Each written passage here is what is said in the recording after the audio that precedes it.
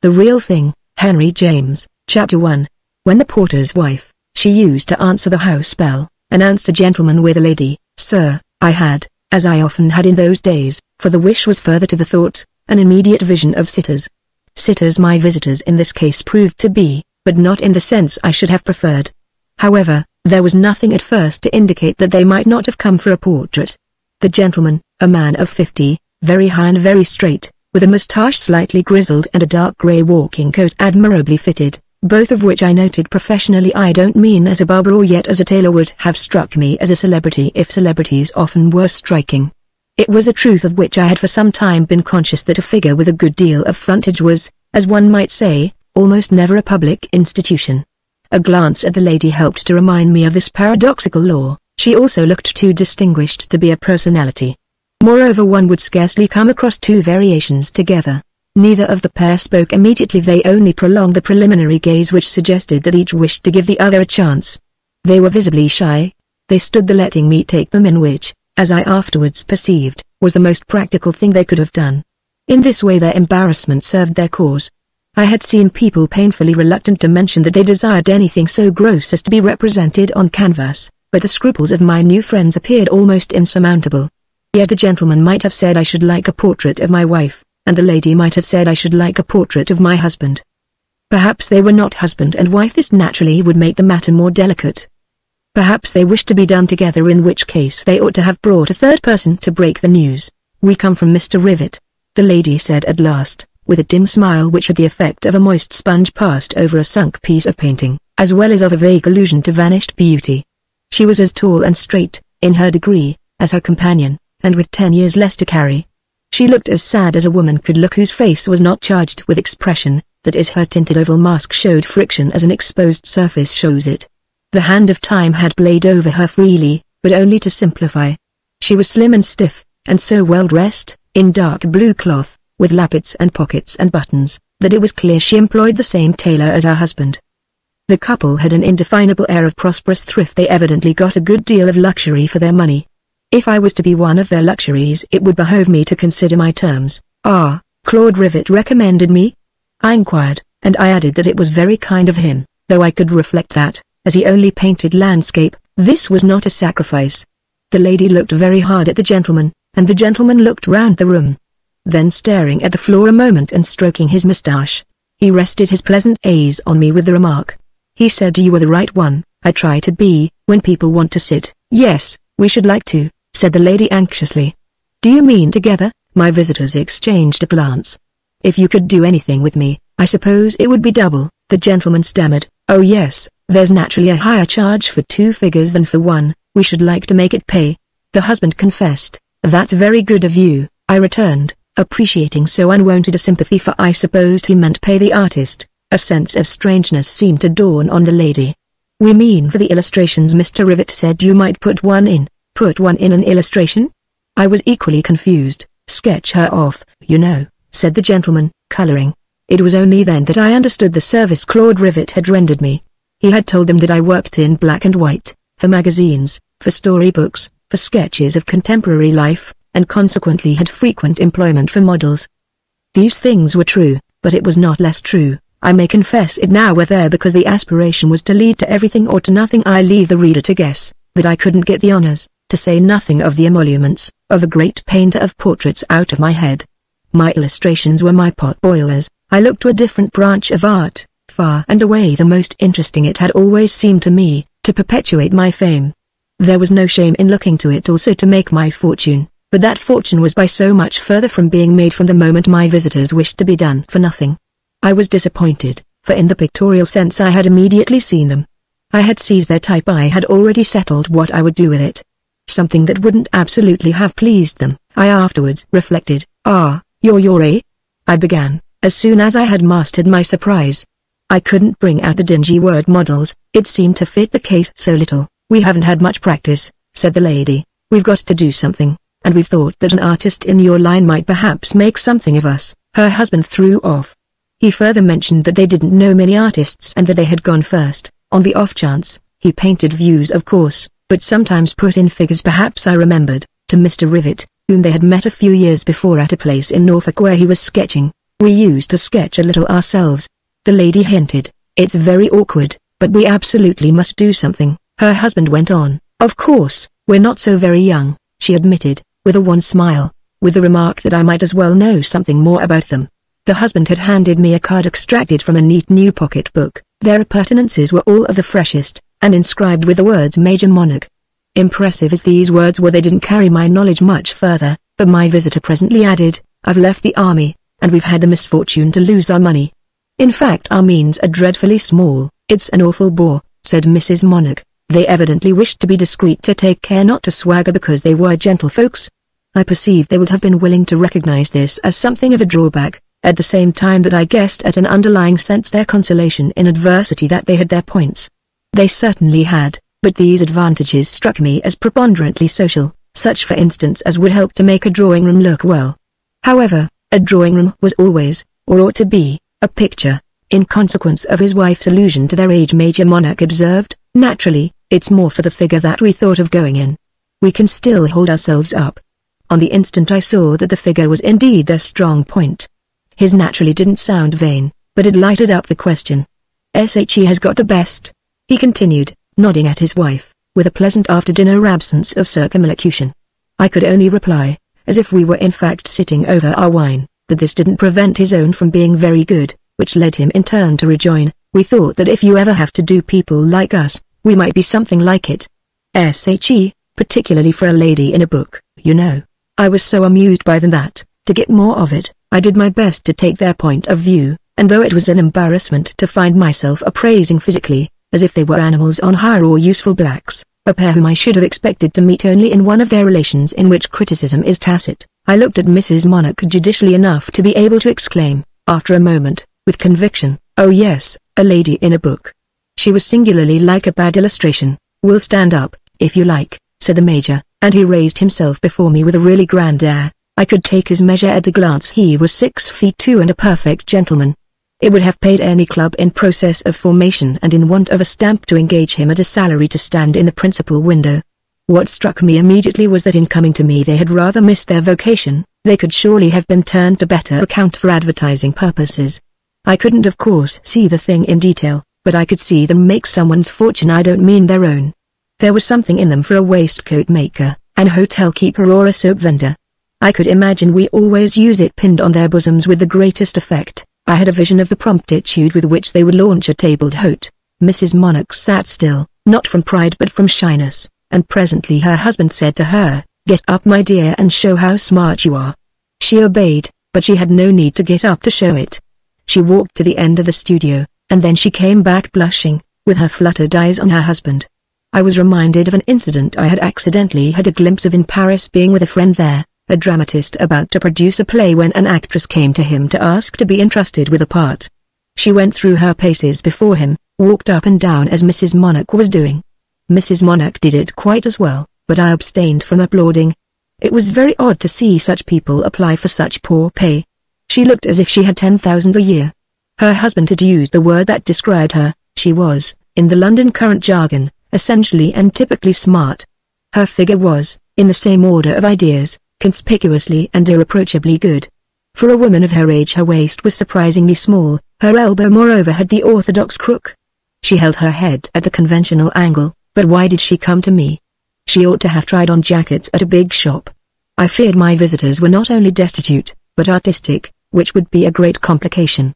When she sat down again I thanked her, observing that what a draftsman most valued in his model was the faculty of keeping quiet. "Oh, she can keep quiet," said Major Monarch. Then he added, jocosely, "I've always kept her quiet. I'm not a nasty fidget, am I?" Mrs. Monarch appealed to her husband. He addressed his answer to me. "Perhaps it isn't out of place to mention, because we ought to be quite businesslike, oughtn't we? That when I married her she was known as the beautiful statue." "Oh dear," said Mrs. Monarch, ruefully. "Of course I should want a certain amount of expression," I rejoined. "Of course," they both exclaimed. "And then I suppose you know that you'll get awfully tired." "Oh, we never get tired," they eagerly cried. "Have you had any kind of practice?" They hesitated. They looked at each other. "We've been photographed, immensely," said Mrs. Monarch. "She means the fellows have asked us," added the Major. "I see, because you're so good looking. I don't know what they thought, but they were always after us. We always got our photographs for nothing, smiled Mrs. Monarch. We might have brought some, my dear, her husband remarked. I'm not sure we have any left. We've given quantities away, she explained to me, with our autographs and that sort of thing, said the Major. Are they to be got in the shops? I inquired, as a harmless pleasantry. Oh, yes, hers they used to be, not now, said Mrs. Monarch, with her eyes on the floor. Chapter 2. I could fancy the sort of thing they put on the presentation copies of their photographs, and I was sure they wrote the beautiful hand. It was odd how quickly I was sure of everything that concerned them. If they were now so poor as to have to earn shillings and pence, they never had had much of a margin. Their good looks had been their capital, and they had good-humouredly made the most of the career that this resource marked out for them. It was in their faces, the blankness, the deep intellectual repose of the 20 years of country house visiting which had given them pleasant intonations. I could see the sunny drawing rooms, sprinkled with periodicals she didn't read, in which Mrs. Monarch had continuously sat. I could see the wet shrubberies in which she had walked, equipped to admiration for either exercise. I could see the rich covers the Major had helped to shoot and the wonderful garments in which, late at night, he repaired to the smoking room to talk about them. I could imagine their leggings and waterproofs, their knowing tweeds and rugs, their rolls of sticks and cases of tackle and neat umbrellas, and I could evoke the exact appearance of their servants and the compact variety of their luggage on the platforms of country stations. They gave small tips, but they were liked. They didn't do anything themselves, but they were welcome. They looked so well everywhere, they gratified the general relish for stature, complexion and form. They knew it without fatuity or vulgarity, and they respected themselves in consequence. They were not superficial, they were thorough and kept themselves up. It had been their line. People with such a taste for activity had to have some line. I could feel how, even in a dull house, they could have been counted upon for cheerfulness. At present something had happened, it didn't matter what. Their little income had grown less, it had grown least, and they had to do something for pocket money. Their friends liked them, but didn't like to support them. There was something about them that represented credit: their clothes, their manners, their type. But if credit is a large empty pocket in which an occasional chink reverberates, the chink at least must be audible. What they wanted of me was to help to make it so. Fortunately they had no children. I soon divined that. They would also perhaps wish our relations to be kept secret. This was why it was for the figure the reproduction of the face would betray them. I liked them, they were so simple, and I had no objection to them if they would suit. But, somehow, with all their perfections, I didn't easily believe in them. After all, they were amateurs, and the ruling passion of my life was the detestation of the amateur. Combined with this was another perversity, an innate preference for the represented subject over the real one. The defect of the real one was so apparent to be a lack of representation. I liked things that appeared, then one was sure. Whether they were or not was a subordinate and almost always a profitless question. There were other considerations, the first of which was that I already had 2 or 3 people in use, notably a young person with big feet, in alpaca, from Kilburn, who for a couple of years had come to me regularly for my illustrations and with whom I was still perhaps ignobly satisfied. I frankly explained to my visitors how the case stood, but they had taken more precautions than I supposed. They had reasoned out their opportunity, for Claude Rivet had told them of the projected edition deluxe of one of the writers of our day, the rarest of the novelists who, long neglected by the multitudinous vulgar and dearly prized by the attentive, need I mention Philip Vincent, had had the happy fortune of seeing, late in life, the dawn and then the full light of a higher criticism, an estimate in which, on the part of the public, there was something really of expiation. The edition in question, planned by a publisher of taste, was practically an act of high reparation. The woodcuts with which it was to be enriched were the homage of English art to one of the most independent representatives of English letters. Major and Mrs. Monarch confessed to me that they had hoped I might be able to work them into my share of the enterprise. They knew I was to do the first of the books, Rutland Ramsay, but I had to make clear to them that my participation in the rest of the affair, this first book, was to be a test, was to depend on the satisfaction I should give. If this should be limited, my employers would drop me without a scruple. It was therefore a crisis for me, and naturally I was making special preparations, looking about for new people, if they should be necessary, and securing the best types. I admitted, however, that I should like to settle down to 2 or 3 good models who would do for everything. Should we have often to put on special clothes? Mrs. Monarch timidly demanded. Dear, yes, that's half the business. And should we be expected to supply our own costumes? Oh, no, I've got a lot of things. A painter's models put on or put off anything he likes. And do you mean the same? The same? Mrs. Monarch looked at her husband again, Oh, she was just wondering, he explained, if the costumes are in general use. I had to confess that they were, and I mentioned further that some of them, I had a lot of genuine, greasy last-century things, had served their time, 100 years ago, on living, world-stained men and women. We'll put on anything that fits, said the Major. Oh, I arranged that they fit in the pictures. I'm afraid I should do better for the modern books. I would come as you like, said Mrs. Monarch. She has got a lot of clothes at home, they might do for contemporary life, her husband continued. Oh, I can fancy scenes in which you'd be quite natural. And indeed I could see the slipshod rearrangements of stale properties, the stories I tried to produce pictures for without the exasperation of reading them, whose sandy tracts the good lady might help to people. But I had to return to the fact that for this sort of work, the daily mechanical grind, I was already equipped. The people I was working with were fully adequate. We only thought we might be more like some characters, said Mrs. Monarch mildly, getting up.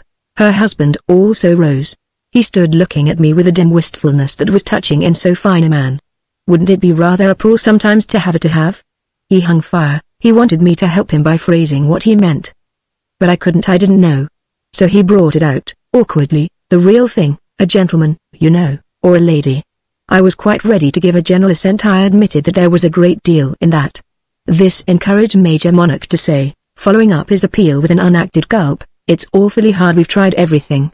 The gulp was communicative, it proved too much for his wife. Before I knew it, Mrs. Monarch had dropped again upon a divan and burst into tears. Her husband sat down beside her, holding one of her hands, whereupon she quickly dried her eyes with the other, while I felt embarrassed as she looked up at me. There isn't a confounded job I haven't applied for, waited for, prayed for. You can fancy we'd be pretty bad first. Secretaryships and that sort of thing? You might as well ask for a peerage. I'd be anything. I'm strong, a messenger or a coaliver. I'd put on a gold-laced cap and open carriage doors in front of the haberdashers. I'd hang about a station, to carry portmanteaus. I'd be a postman. But they won't look at you. There are thousands, as good as yourself, already on the ground. Gentlemen, poor beggars, who have drunk their wine, who have kept their hunters. I was as reassuring as I knew how to be, and my visitors were presently on their feet again while, for the experiment, we agreed on an hour. We were discussing it when the door opened and Miss Churm came in with a wet umbrella. Miss Churm had to take the omnibus to Maida Vale and then walk half a mile. She looked a trifle blousy and slightly splashed. I scarcely ever saw her come in without thinking afresh how odd it was that, being so little in herself, she should yet be so much in others. She was a meagre little Miss Churm, but she was an ample heroine of romance. She was only a freckled cockney, but she could represent everything, from a fine lady to a shepherdess. She had the faculty, as she might have had a fine voice or long hair. She couldn't spell, and she loved beer, but she had 2 or 3 points, and practice, and a knack, and mother wit, and a kind of whimsical sensibility, and a love of the theatre, and 7 sisters, and not an ounce of respect, especially for the H. The first thing my visitors saw was that her umbrella was wet, and in their spotless perfection they visibly winced at it. The rain had come on since their arrival. I'm all in a soak. There was a mess of people in the bus. I wish you lived near a station, said Miss Churm. I requested her to get ready as quickly as possible, and she passed into the room in which she always changed her dress. But before going out she asked me what she was to get into this time. It's the Russian princess, don't you know? I answered, the one with the golden eyes, in black velvet, for the long thing in the cheap side. Golden eyes? I say, cried Miss Churm, while my companions watched her with intensity as she withdrew. She always arranged herself, when she was late, before I could turn round, and I kept my visitors a little, on purpose, so that they might get an idea, from seeing her, what would be expected of themselves. I mentioned that she was quite my notion of an excellent model. She was really very clever. Do you think she looks like a Russian princess? Major Monarch asked, with lurking alarm. When I make her, yes. Oh, if you have to make her, he reasoned, acutely, that's the most you can ask. There are so many that are not makeable. Well now, here's a lady, and with a persuasive smile he passed his arm into his wife's, who's already made. Oh, I'm not a Russian princess, Mrs. Monarch protested, a little coldly. I could see that she had known some and didn't like them. There, immediately, was a complication of a kind that I never had to fear with Miss Churm. This young lady came back in black velvet. The gown was rather rusty and very low on her lean shoulders, and with a Japanese fan in her red hands. I reminded her that in the scene I was doing she had to look over someone's head. I forget whose it is, but it doesn't matter. Just look over a head. I'd rather look over a stove. said Miss Chum, and she took her station near the fire. She fell into position, settled herself into a tall attitude, gave a certain backward inclination to her head and a certain forward droop to her fan, and looked, at least to my prejudiced sense, distinguished and charming, foreign and dangerous. We left her looking so, while I went downstairs with Major and Mrs. Monaghan. "I think I could come about as near it as that," said Mrs. Monaghan. "Oh, you think she's shabby, but you must allow for the alchemy of art." However, they went off with an evident increase of comfort, founded on their demonstrable advantage in being the real thing. I could fancy them shuddering over Miss Chum. She was very droll about them when I went back, for I told her what they wanted. "Well, if she can sit I'll take to bookkeeping," said my model. "She's very ladylike," I replied, as an innocent form of aggravation. "So much the worse for you. That means she can't turn round. She'll do for the fashionable novels." "Oh yes, she'll do for them," my model humorously declared. "Ain't they had enough without her?" I had often sociably denounced them to Miss Chum. Chapter 3. It was for the elucidation of a mystery in one of these works that I first tried Mrs. Monaghan. Her husband came with her, to be useful if necessary. It was sufficiently clear that as a general thing he would prefer to come with her. At first I wondered if this were for propriety's sake, if he were going to be jealous and meddling. The idea was too tiresome, and if it had been confirmed it would speedily have brought our acquaintance to a close.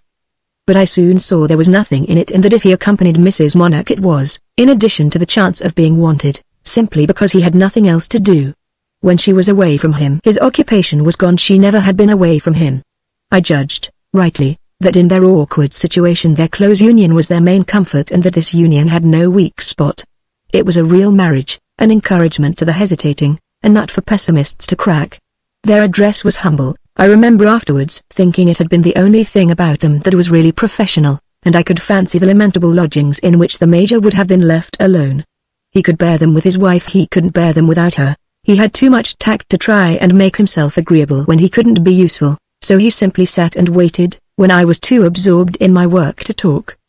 But I liked to make him talk. It made my work, when it didn't interrupt it, less sordid, less special. To listen to him was to combine the excitement of going out with the economy of staying at home. There was only one hindrance, that I seemed not to know any of the people he and his wife had known. I think he wondered extremely, during the term of our intercourse, whom the deuce I'd know. He hadn't a stray sixpence of an idea to fumble for, so we didn't spin it very fine. We confined ourselves to questions of leather and even of liquor, saddlers and breeches makers and how to get good claret cheap, and matters like good trains and the habits of small game. His lore on these last subjects was astonishing. He managed to interweave the station master with the ornithologist. When he couldn't talk about greater things he could talk cheerfully about smaller, and since I couldn't accompany him into reminiscences of the fashionable world he could lower the conversation without a visible effort to my level. So earnest a desire to please was touching in a man who could so easily have knocked one down. He looked after the fire and had an opinion on the draught of the stove, without my asking him, and I could see that he thought many of my arrangements not half clever enough. I remember telling him that if I were only rich I would offer him a salary to come and teach me how to live. Sometimes he gave a random sigh, of which the essence was, "Give me even such a bare old barrack as this, and I do something with it." When I wanted to use him he came alone, which was an illustration of the superior courage of women. His wife could bear her solitary second floor, and she was in general more discreet, showing by various small reserves that she was alive to the propriety of keeping our relations markedly professional, not letting them slide into sociability. She wished it to remain clear that she and the Major were employed, not cultivated, and if she approved of me as a superior, who could be kept in his place, she never thought me quite good enough for an equal. She sat with great intensity, giving the whole of her mind to it, and was capable of remaining for an hour almost as motionless as if she were before a photographer's lens. I could see she had been photographed often, but somehow the very habit that made her good for that purpose unfitted her for mine. At first I was extremely pleased with her ladylike air, and it was a satisfaction, on coming to follow her lines, to see how good they were and how far they could lead the pencil. But after a few times I began to find her too insurmountably stiff. Do what I would with it, my drawing looked like a photograph or a copy of a photograph. Her figure had no variety of expression, she herself had no sense of variety. You may say that this was my business, was only a question of placing her. I placed her in every conceivable position, but she managed to obliterate their differences. She was always a lady certainly, and into the bargain was always the same lady. She was the real thing, but always the same thing. There were moments when I was oppressed by the serenity of her confidence that she was the real thing. All her dealings with me and all her husbands were an implication that this was lucky for me. Meanwhile, I found myself trying to invent types that approached her own, instead of making her own transform itself in the clever way that was not impossible. For instance, to poor Miss Cherm. Arrange as I would and take the precautions I would, she always, in my pictures, came out too tall, landing me in the dilemma of having represented a fascinating woman as 7 feet high, which, out of respect perhaps to my own very much scantier inches, was far from my idea of such a personage. The case was worse with the Major. Nothing I could do would keep him down, so that he became useful only for the representation of brawny giants. I adored variety and range, I cherished human accidents. The illustrative note, I wanted to characterize closely, and the thing in the world I most hated was the danger of being ridden by a type.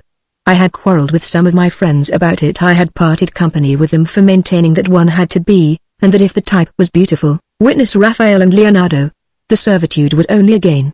I was neither Leonardo nor Raphael. I might only be a presumptuous young modern searcher, but I held that everything was to be sacrificed sooner than character. When they averred that the haunting type in question could easily be character, I retorted, perhaps superficially, whose? It couldn't be everybody's. It might end in being nobody's. After I had drawn Mrs. Monarch a dozen times, I perceived more clearly than before that the value of such a model as Miss Cherm resided precisely in the fact that she had no positive stamp, combined of course with the other fact that what she did have was a curious and inexplicable talent for imitation. Her usual appearance was like a curtain which she could draw up at request for a capital performance. This performance was simply suggestive, but it was a word to the wise. It was vivid and pretty. Sometimes, even, I thought it, though she was plain herself, too insipidly pretty. I made it a reproach to her that the figures drawn from her were monotonously, bitimant, as we used to say, graceful. Nothing made her more angry. It was so much her pride to feel that she could sit for characters that had nothing in common with each other. She would accuse me at such moments of taking away her repartition. It suffered a certain shrinkage, this queer quantity, from the repeated visits of my new friends. Miss Cherm was greatly in demand, never in want of employment, so I had no scruple in putting her off occasionally, to try them more at my ease. It was certainly amusing at first to do the real thing. It was amusing to do Major Monarch's trousers. They were the real thing, even if he did come out colossal. It was amusing to do his wife's back hair. It was so mathematically neat, and the particular smart tension of her tight stays. She lent herself especially to positions in which the face was somewhat averted or blurred. She abounded in ladylike back views and profiles perdu. When she stood erect she took naturally one of the attitudes in which court painters represent queens and princesses, so that I found myself wondering whether, to draw out this accomplishment, I couldn't get the editor of the Cheapside to publish a really royal romance, A Tale of Buckingham Palace. Sometimes, however, the real thing and the make-believe came into contact, by which I mean that Miss Cherm, keeping an appointment or coming to make one on days when I had much work in hand, encountered her invidious rivals. The encounter was not on their part, for they noticed her no more than if she had been the housemaid, not from intentional loftiness, but simply because, as yet, professionally, they didn't know how to fraternize, as I could guess that they would have liked, or at least that the Major would. They couldn't talk about the omnibus they always walked, and they didn't know what else to try. She wasn't interested in good trains or cheap claret. Besides, they must have felt in the air that she was amused at them, secretly derisive of their ever knowing how. She was not a person to conceal her skepticism if she had had a chance to show it. On the other hand, Mrs. Monarch didn't think her tidy, for why else did she take pains to say to me, it was going out of the way, for Mrs. Monarch, that she didn't like dirty women? One day when my young lady happened to be present with my other sitters, she even dropped in, when it was convenient, for a chat. I asked her to be so good as to lend a hand in getting TA service with which she was familiar and which was one of a class that, living as I did in a small way, with slender domestic resources, I often appealed to my models to render. They liked to lay hands on my property, to break the sitting, and sometimes the china. I made them feel bohemian. The next time I saw Miss Cherm after this incident she surprised me greatly by making a scene about it. She accused me of having wished to humiliate her. She had not resented the outrage at the time, but had seemed obliging and amused, enjoying the comedy of asking Mrs. Monarch, who sat vague and silent, whether she would have cream and sugar, and putting an exaggerated simper into the question. She had tried intonations as if she too wished to pass for the real thing, till I was afraid my other visitors would take offense. Oh, they were determined not to do this, and their touching patience was the measure of their great need. They would sit by the hour, uncomplaining, till I was ready to use them. They would come back on the chance of being wanted and would walk away cheerfully if they were not. I used to go to the door with them to see in what magnificent order they retreated. I tried to find other employment for them. I introduced them to several artists, but they didn't take, for reasons I could appreciate, and I became conscious, rather anxiously, that after such disappointments they fell back upon me with a heavier weight. They did me the honor to think that it was I who was most their form. They were not picturesque enough for the painters, and in those days there were not so many serious workers in black and white. Besides, they had an eye to the great job I had mentioned to them. They had secretly set their hearts on supplying the right essence for my pictorial vindication of our fine novelist. They knew that for this undertaking I should want no costume effects, none of the frippery of past ages, that it was a case in which everything would be contemporary and satirical and, presumably, genteel. If I could work them into it, their future would be assured, for the labor would of course be long and the occupation steady. One day Mrs. Monarch came without her husband. She explained his absence by his having had to go to the city. While she sat there in her usual anxious stiffness, there came, at the door, a knock which I immediately recognized as the subdued appeal of a model out of work. It was followed by the entrance of a young man whom I easily perceived to be a foreigner and who proved in fact an Italian acquainted with no English word but my name, which he uttered in a way that made it seem to include all others. I had not then visited his country, nor was I proficient in his tongue, but as he was not so meanly constituted what Italian is as to depend only on that member for expression, he conveyed to me, in familiar but graceful mimicry, that he was in search of exactly the employment in which the lady before me was engaged. I was not struck with him at first, and while I continued to draw I emitted rough sounds of discouragement and dismissal. He stood his ground, however, not importunately, but with a dumb, dog-like fidelity in his eyes which amounted to innocent impudence, the manner of a devoted servant. He might have been in the house for years, unjustly suspected. Suddenly I saw that this very attitude and expression made a picture, whereupon I told him to sit down and wait till I should be free. There was another picture in the way he obeyed me, and I observed as I worked that there were others still in the way he looked wonderingly, with his head thrown back, about the high studio. He might have been crossing himself in St. Peter's. Before I finished I said to myself, the fellow's a bankrupt orange-monger, but he's a treasure. When Mrs. Monarch withdrew he passed across the room like a flash to open the door for her, standing there with the rapt, pure gaze of the young Dante spellbound by the young Beatrice. As I never insisted, in such situations, on the blankness of the British domestic, I reflected that he had the making of a servant, and I needed one, but couldn't pay him to be only that, as well as of a model. In short, I made up my mind to adopt my bright adventurer if he would agree to officiate in the double capacity. He jumped at my offer, and in the event my rashness, for I had known nothing about him, was not brought home to me, he proved a sympathetic though a desultory ministrant, and had in a wonderful degree the sentiment de la pose. It was uncultivated, instinctive, a part of the happy instinct which had guided him to my door and helped him to spell out my name on the card nailed to it. He had had no other introduction to me than a guess, from the shape of my high north windows, seen outside, that my place was a studio and that as a studio it would contain an artist. He had wandered to England in search of fortune, like other itinerants, and had embarked, with a partner and a small green hand-cart, on the sale of penny ices. The ices had melted away and the partner had dissolved in their train. My young man wore tight yellow trousers with reddish stripes and his name was Auntie. He was sallow but fair, and when I put him into some old clothes of my own he looked like an Englishman. He was as good as Miss Churm, who could look, when required, like an Italian. Chapter 4. I thought Mrs. Monarch's face slightly convulsed when, on her coming back with her husband, she found Auntie installed. It was strange to have to recognize in a scrap of a Lazzarone a competitor to her magnificent Major. It was she who scented danger first, for the Major was anecdotically unconscious. But Auntie gave us tea, with 100 eager confusions. He had never seen such a queer process, and I think she thought better of me for having at last an establishment. They saw a couple of drawings that I had made of the establishment, and Mrs. Monarch hinted that it never would have struck her that he had sat for them. Now the drawings you make from the United States. They look exactly like us, she reminded me, smiling in triumph, and I recognized that this was indeed just their defect. When I drew the monarchs I couldn't, somehow, get away from them, get into the character I wanted to represent, and I had not the least desire my model should be discoverable in my picture. Miss Churm never was, and Mrs. Monarch thought I hid her, very properly, because she was vulgar, whereas if she was lost it was only as the dead who go to heaven are lost in the gain of an angel the more.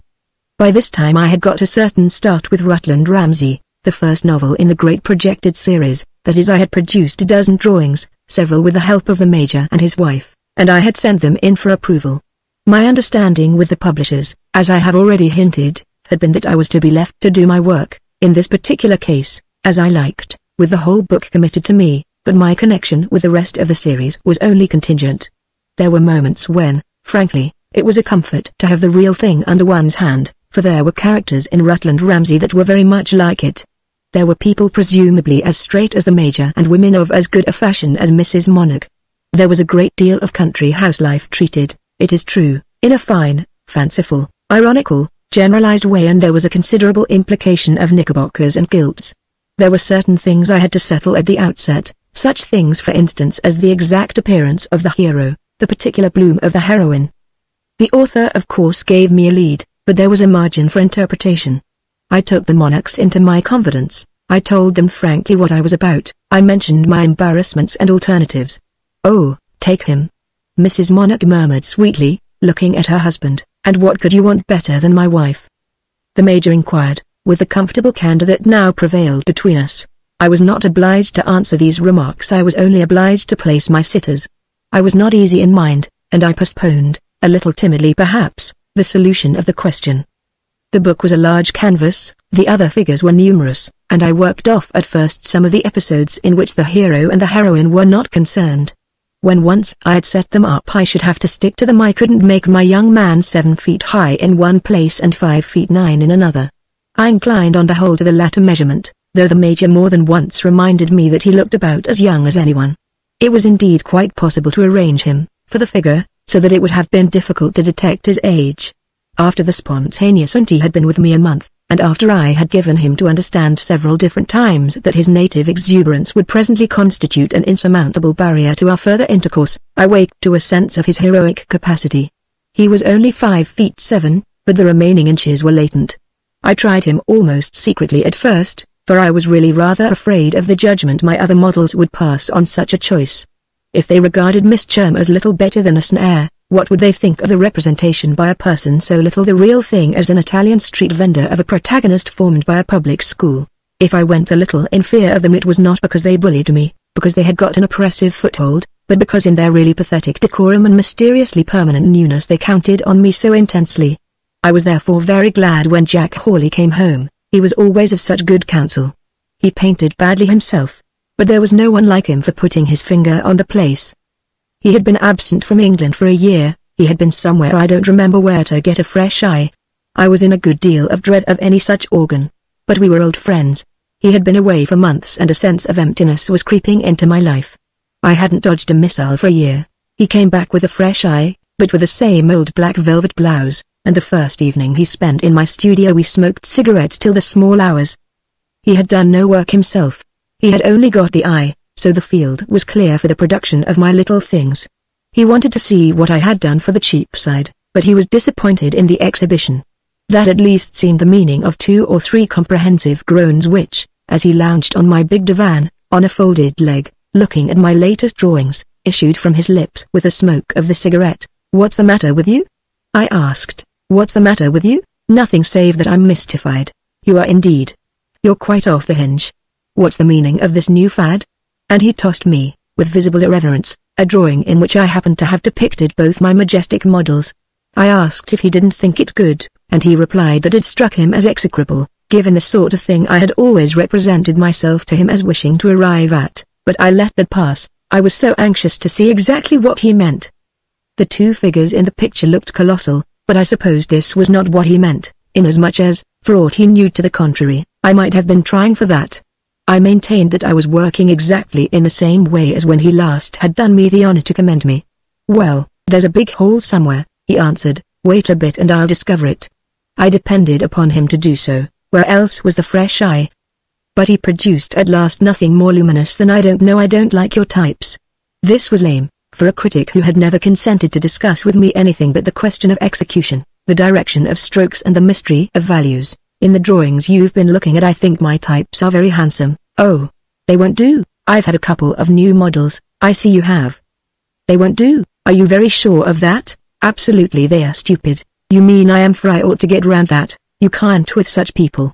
"Who are they?" I told him, as far as was necessary, and he declared, heartlessly, "Sont des gens qu'il faut mettre à la portée. You've never seen them. They're awfully good." I compassionately objected. "Not seen them? Why, all this recent work of yours drops to pieces with them. It's all I want to see of them. No one else has said anything against it. The Cheapside people are pleased. Everyone else is an ass, and the Cheapside people the biggest asses of all. Come, don't pretend, at this time of day, to have pretty illusions about the public, especially about publishers and editors. It's not for such animals you work, it's for those who know, colorice sano, so keep straight for me if you can't keep straight for yourself. There's a certain sort of thing you tried for from the first, and a very good thing it is. But this twaddle isn't in it." When I talked with Hawley later about Rutland Ramsay and its possible successors, he declared that I must get back into my boat again or I would go to the bottom. His voice in short was the voice of warning. I noted the warning, but I didn't turn my friends out of doors. They bored me a good deal, but the very fact that they bored me admonished me not to sacrifice them if there was anything to be done with them simply to irritation. As I look back at this phase, they seem to me to have pervaded my life not a little. I have a vision of them as most of the time in my studio, seated, against the wall, on an old velvet bench to be out of the way, and looking like a pair of patient courtiers in a royal antechamber. I am convinced that during the coldest weeks of the winter they held their ground because it saved them fire. Their newness was losing its gloss, and it was impossible not to feel that they were objects of charity. Whenever Miss Churm arrived they went away, and after I was fairly launched in Rutland Ramsay, Miss Churm arrived pretty often. They managed to express to me tacitly that they supposed I wanted her for the low life of the book, and I let them suppose it, since they had attempted to study the work it was lying about the studio without discovering that it dealt only with the highest circles. They had dipped into the most brilliant of our novelists without deciphering many passages. I still took an hour from them, now and again, in spite of Jack Hawley's warning. It would be time enough to dismiss them, if dismissal should be necessary, when the rigor of the season was over. Hawley had made their acquaintance. He had met them at my fireside and thought them a ridiculous pair. Learning that he was a painter, they tried to approach him, to show him too that they were the real thing, but he looked at them, across the big room, as if they were miles away. They were a compendium of everything that he most objected to in the social system of his country. Such people as that, all convention and patent leather, with ejaculations that stopped conversation, had no business in a studio. A studio was a place to learn to see, and how could you see through a pair of feather beds? The main inconvenience I suffered at their hands was that, at first, I was shy of letting them discover how my artful little servant had begun to sit to me for Rutland Ramsay.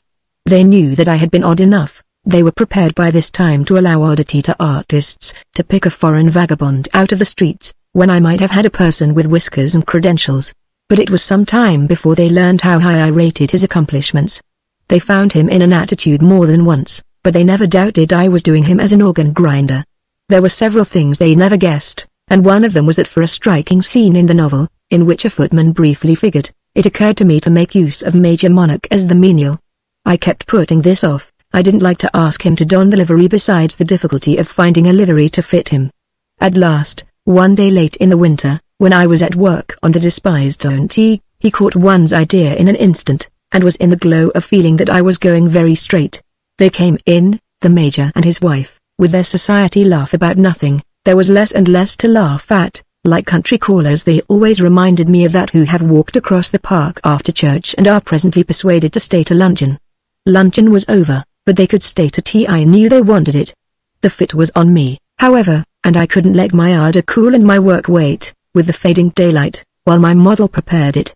So I asked Mrs. Monarch if she would mind laying it out, a request which, for an instant, brought all the blood to her face. Her eyes were on her husband's for a second, and some mute telegraphy passed between them. Their folly was over the next instant. His cheerful shrewdness put an end to it. So far from pitying their wounded pride, I must add, I was moved to give it as complete a lesson as I could. They bustled about together and got out the cups and saucers and made the kettle boil. I know they felt as if they were waiting on my servant, and when the tea was prepared I said, "He'll have a cup, please, he's tired." Mrs. Monarch brought him one where he stood, and he took it from her as if he had been a gentleman at a party, squeezing a crush hat with an elbow. Then it came over me that she had made a great effort for me, made it with a kind of nobleness, and that I owed her a compensation. Each time I saw her after this I wondered what the compensation could be. I couldn't go on doing the wrong thing to oblige them. Oh, it was the wrong thing, the stamp of the work for which they sat. Hawley was not the only person to say it now. I sent in a large number of the drawings I had made for Rutland Ramsay, and I received a warning that was more to the point than Hawley's. The artistic advisor of the house for which I was working was of opinion that many of my illustrations were not what had been looked for. Most of these illustrations were the subjects in which the monarchs had figured. Without going into the question of what had been looked for, I saw at this rate I shouldn't get the other books to do. I hurled myself in despair upon Miss Cherm. I put her through all her paces.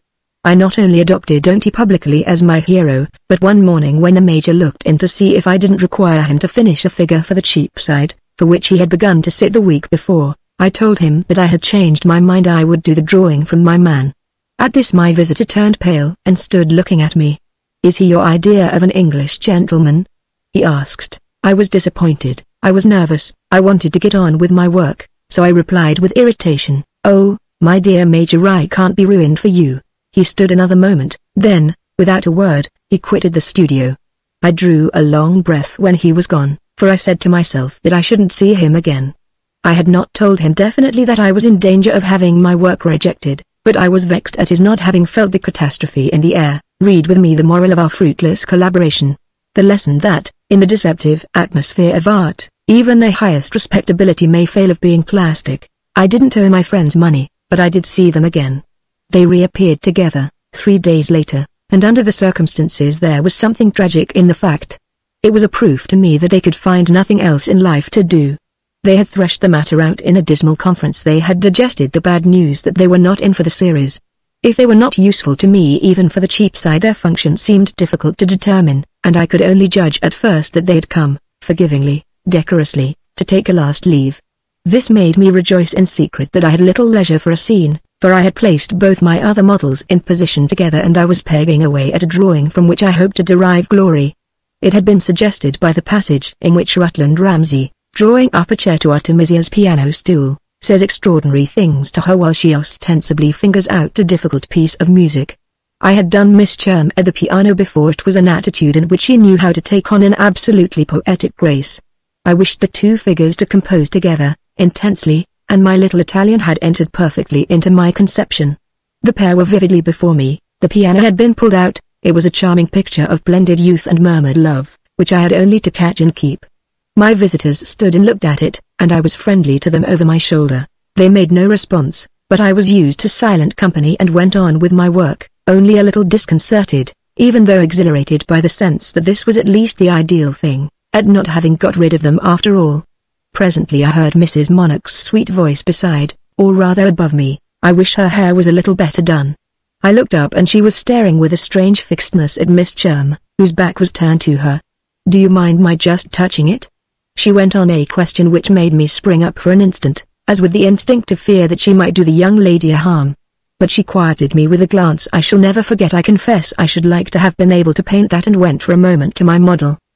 She spoke to her softly, laying a hand upon her shoulder and bending over her, and as the girl, understanding, gratefully assented, she disposed her rough curls, with a few quick passes, in such a way as to make Miss Cherm's head twice as charming.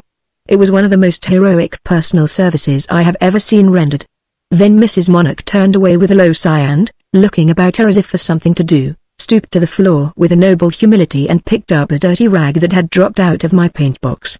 The Major meanwhile had also been looking for something to do and, wandering to the other end of the studio, saw before him my breakfast things, neglected, unremoved. "I say, can't I be useful here?" he called out to me with an irrepressible quaver. I assented with a laugh that I fear was awkward, and for the next 10 minutes, while I worked, I heard the light clatter of china and the tinkle of spoons and glass. Mrs. Monarch assisted her husband. They washed up my crockery, they put it away. They wandered off into my little scullery, and I afterwards found that they had cleaned my knives and that my slender stock of plate had an unprecedented surface.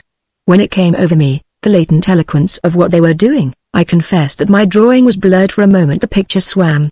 They had accepted their failure, but they couldn't accept their fate. They had bowed their heads in bewilderment to the perverse and cruel law in virtue of which the real thing could be so much less precious than the unreal, but they didn't want to starve. If my servants were my models might be my servants. They would reverse the parts, the others would sit for the ladies and gentlemen, and they would do the work. They would still be in the studio. It was an intense dumb appeal to me not to turn them out. "Take us on." They wanted to say, "We'll do anything. When all this hung before me, the afflators vanished, my pencil dropped from my hand. My sitting was spoiled and I got rid of my sitters, who were also evidently rather mystified and awestruck. Then, alone with the Major and his wife, I had a most uncomfortable moment. He put their prayer into a single sentence. I say, you know, just let the United States do for you, can't you? I couldn't. It was dreadful to see them emptying my slops, but I pretended I could, to oblige them, for about a week. Then I gave them a sum of money to go away, and I never saw them again. I obtained the remaining books, but my friend Hawley repeats that Major and Mrs. Monarch did me a permanent harm, got me into a second-rate trick. If it be true, I am content to have paid the price for the memory,